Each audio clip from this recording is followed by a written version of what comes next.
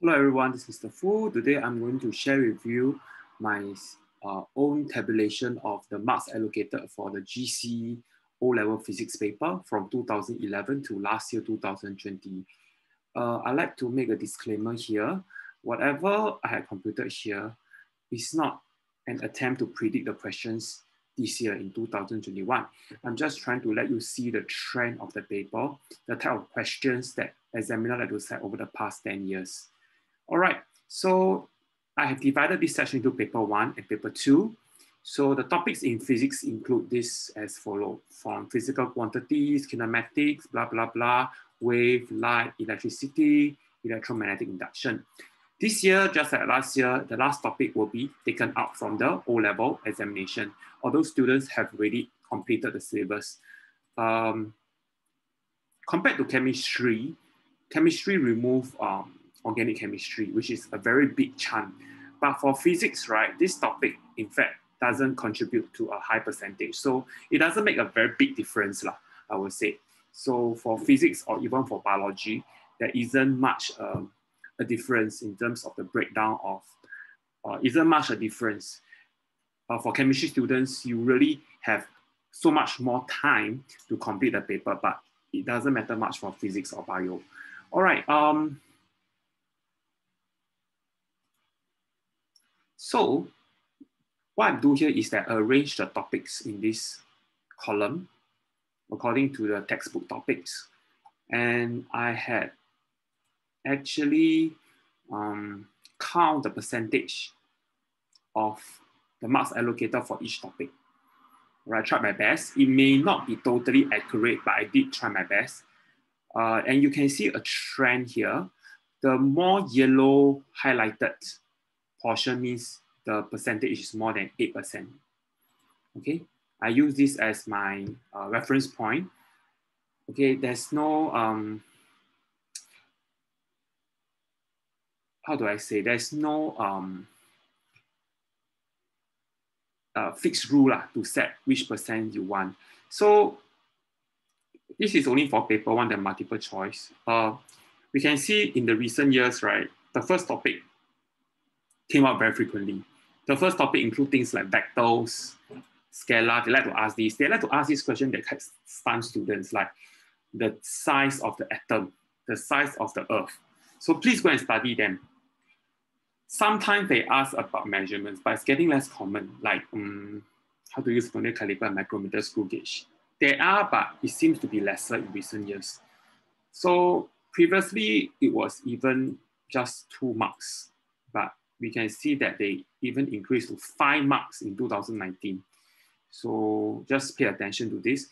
Kinematics has always been popular, but surprisingly, it was less important than physical quantities because this topic on kinematics was tested heavily in paper 2. Same for dynamics. Dynamics and kinematics, they like to lump them together for the structure paper. We can talk about that later. But for these 2 topics, still quite popular, but dynamics is less popular than kinematics for paper 1. Yeah. Mass, weight, density, yep, not so much. Turning effect of forces about 0 times. Yeah, you don't really see much turning effects of forces in MCQ. There are some in structure, but let me tell you, it's just based on statistics. Isn't much mark for turning effects of force moment because the concept is not so much. Only 2 main things: how to calculate moment and calculate the force, and second thing, center of gravity, which is very easy. So, and they will always combine this with forces. If you look at one of the questions, like the helicopter one, yeah, they will combine this with other topics and not just a standalone. One year they combine this with, I think, we can also combine this with, I think it's something to electricity. Yeah, one of them.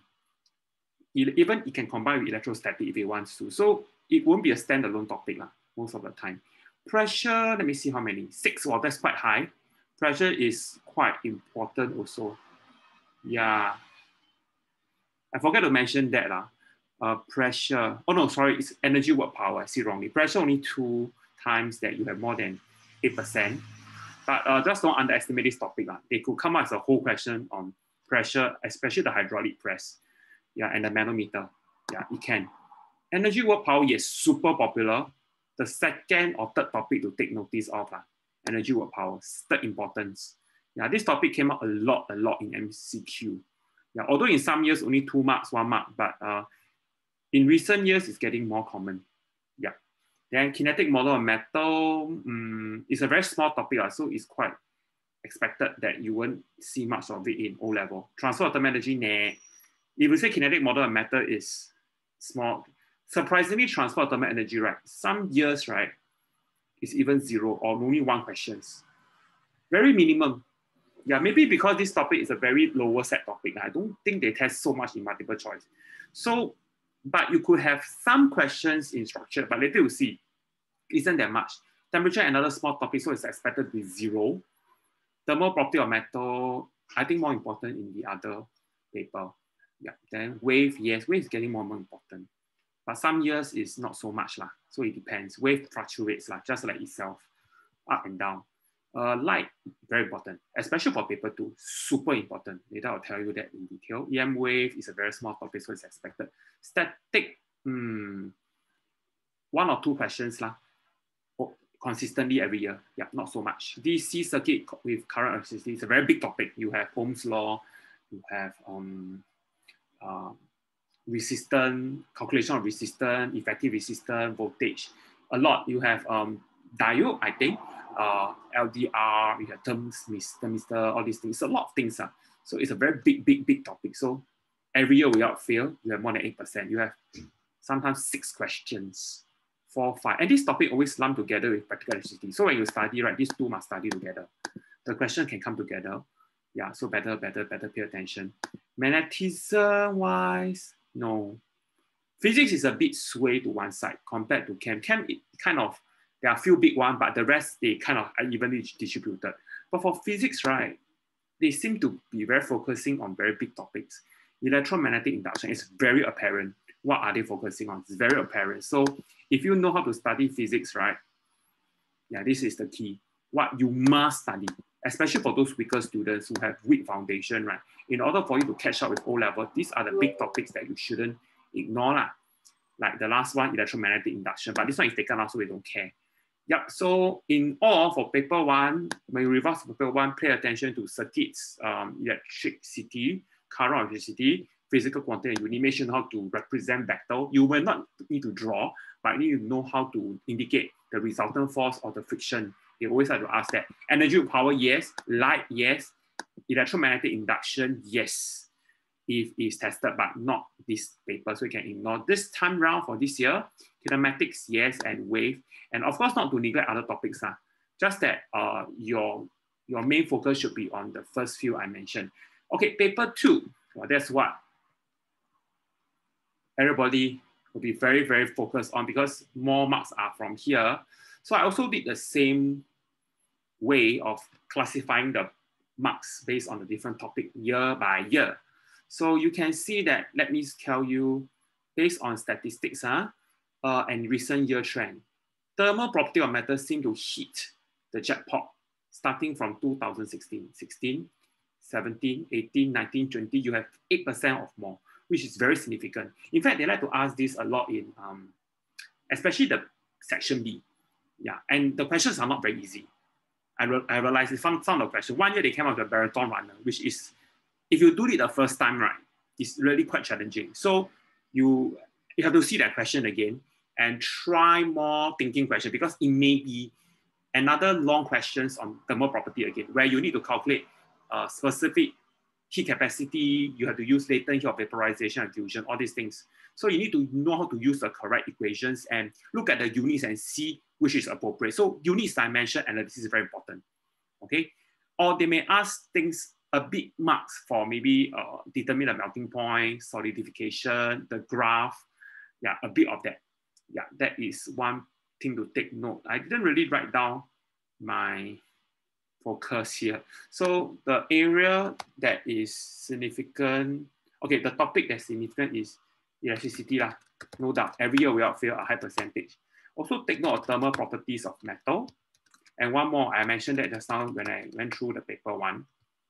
Thermal properties of metal and light, yes, light. And study these two together, light and wave. In case Because if you look at light and wave, very interesting trend. Very interesting. 2020, 10 marks for light. Okay, 3 marks for wave. You see, in some years, right, you may not even have wave. But it doesn't mean you don't study for wave lah, because it can come as a big surprise sometimes, where you have just 10 marks for wave and slightly less for light. But it could be a case whereby in 2011, both together take us 70 marks. So we do not want to speculate lah, but I just have to tell you, light and wave, you just please don't, although only 2 times is 8% or more, but sometimes it's very hard to say. Yeah. Another topic is, yeah, the reason why I put light and wave below is because I feel that thermal property is harder. Light, I think, is really quite easy. Yeah, in light, these are the standard questions they will ask, like refraction, critical angle, very important, total internal reflection, lenses, confirm will ask one. You just focus on this first. Yeah, then like those lower set topics like reflection, they may still come up, but trust me, it's pretty easy, and I don't think you need to spend so much time on that. You should spend those upper set topics. Yeah, they like to test on that if you look at the trend. Then, of course, when you study electricity, right, I also include practical electricity lah. Yeah. For this year, right, electromagnetic induction is taken out due to the pandemic. So, good, you can just ignore this. So you can, sometimes students are very confused between left-hand rule and right-hand rule. So good news for you, you just need to remember your left-hand rule because the right-hand rule will not be needed. Only the right-hand grip rule, but the right-hand rule to determine the direction of force in an AC generator, forget it. Transformer, forget it. CRR, forget it. Good news for those who hate all this. Yeah, okay? So just focus on electromagnetism. Or Lenz's law also, forget it. So only electromagnetism, DC motor. That's it, they only test DC motor. If there's an electromagnetic induction question, just strike it off. They will ask you to remove the question, just like last year. Last year was good because the topic was taken out, but it came out 9 marks. So, yep. Another topic, yeah, practical electricity I mentioned already. Then light, I mentioned. What else? Okay, do pay attention to sound, although it only appeared 2 times, and statics only appear 1 time, because it may come as a surprise attack. Sound came out 8 marks 1 year, 10 marks in 1 year. So, and surprisingly, EM wave in the earlier years, but I'm not sure about recent year, 7 marks is quite a lot for this very small topic. They really ask all the user, very factual question. But in recent years, right, you notice that it's getting lesser because really EM wave, really nothing much, very factual based question, right? It's just memory. So there are some questions definitely ask you to recall, but they won't give so much marks to that. More marks are given for application, like explanation, calculation, maybe some marks, but more like explanation, and you notice a lot of indirect questions, right? That kind. Yeah, so application questions, just be careful. Energy watt power is another one that you should pay attention to. Yeah, better pay attention. Normally they come out in section A. Yeah, normally, in the usual case, it came out 4 times. So dynamics. So dynamics you study together with moments and forces. Okay, just make sure you lump them together to study. And mix, of course, mass weight density lah. Yeah, all this. Okay, so what I did here was arranging the topic in terms of importance. The rest of it doesn't mean they are useless. It's just that based on statistics, right, I will need you to focus on the one that actually came out consistently. So if you really don't know electricity, you can forget about passing physics really. If you cannot understand this topic of electricity, don't know how to calculate current, don't know what's Ohm's law, don't know how to interpret the different type of graph of current against potential difference, or interpreting circuit diagram and do some calculation. Forget it. Practical electricity cannot do. Forget it. You don't think about passing really. Yeah, and these are the other topics that you should be pay attention to. Okay, so that's it. I hope this will help you. Yeah, but please, I make a disclaimer here. I need to claim that this is not for speculation. Yeah, it's just the breakdown based on the marks over the past 10 years. As I progress over the years, I will keep on adding to it and see how is it. Yeah, so that's it for today. Yeah, thanks for, I hope that you can follow me on my YouTube. So I will have more things to show. I can only show physics and chem because I'm not a biology expert. Yeah, so that's about it. Thank you.